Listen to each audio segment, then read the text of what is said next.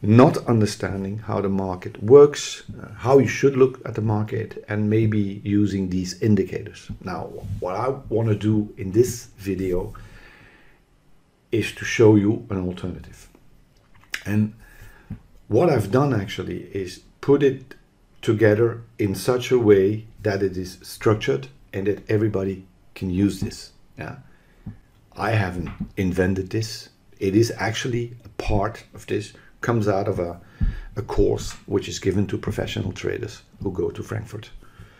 Other pieces I've taken out from things that have worked for me. Now you will see there's part from myself, which is mainly to do with the trading with movement candles and so on. But 80% of the stuff here, it's common knowledge, or it should be common knowledge, right? The only problem that there is today is that there's so much information out there today that people just don't know where to begin and to take as important or not important. So I took the liberty of sharing with you what I think is important and works. Okay, now let's start with the basics.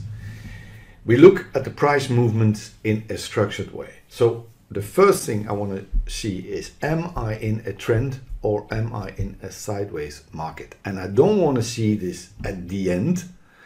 I need to see this as soon as possible.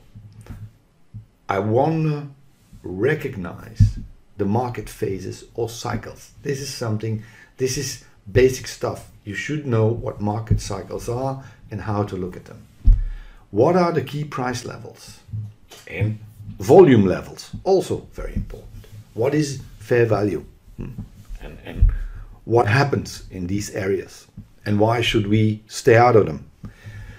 What are control prices? What are rejection prices? This is all information which is right on the chart. No indicators.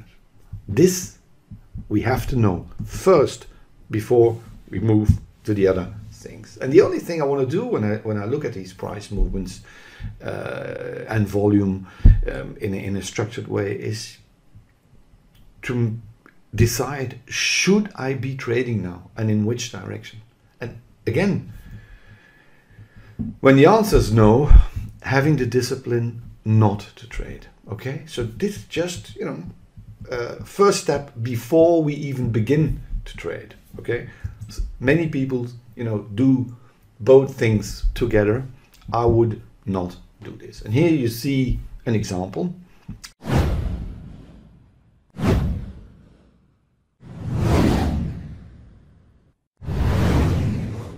We'll go again. This is something that I would print off, stick it on your desk somewhere, and learn this by heart. So the basic, the trend channel, control excess prices, where are the fair value areas, looking for accumulation distributions, trends or ranges, remember, the price levels, support resistance, previous day high-low, initial balance, the pivot levels, the round numbers, and the volume profile, which show you where am I, and then if you like doing it with the professional analysis, say, okay, am I in a trend?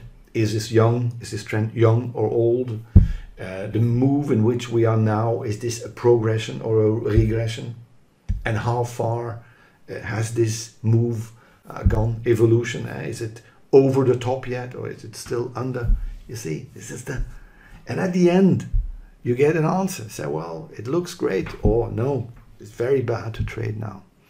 Now, I know this is a lot of info, but believe me or not, and this is something that homework that you will have to do, you will see that certain elements will not be present for every analysis. But that is something that automatically you should look for. And sometimes it's not there, and then it's not important, but it's something that you should know that has interest.